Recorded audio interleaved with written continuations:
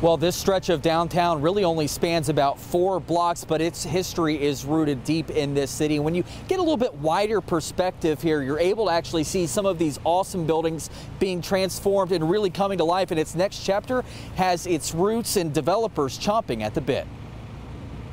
It stands out like a Lionel Richie song. There is a lot of history here. For downtown's West 4th Street, a renaissance. You know, you look at some of the old buildings and some of the names on the buildings, and you can see that they were something at one time. I mean, Doug Sawan and his wife retired and traded the life of the suburbs for an urban apartment. I didn't want to take my time putting it into a house. I wanted to take my time putting it into something that we know we would enjoy. Driving down West 4th, developments will hit you wherever you look. I've got goosebumps talking about it. It's exciting. Cranes ready for the next high-rise. Breweries like Rebel Metal and Listerman set to open soon. We've got a tremendous amount of advantage, so to speak, with Paul Brown, the banks, the convention center, the hotels, all the residences in this area. The Loring Group, along with other developers, are pumping in more than $500 million into the area. That is more than any other corridor within our downtown over the Rhine core. The finishing touch in opportunity to seal the historic district's identity. Over the Rhine is a tremendous success,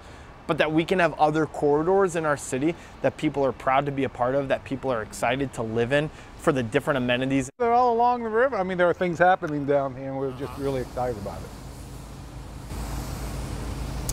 And during that story, you heard 2 breweries. Rebel Metal is set to open in February. As for Listerman, they're set to open later next year. For now, reporting live in downtown, Jake Ryle, 9 on your side.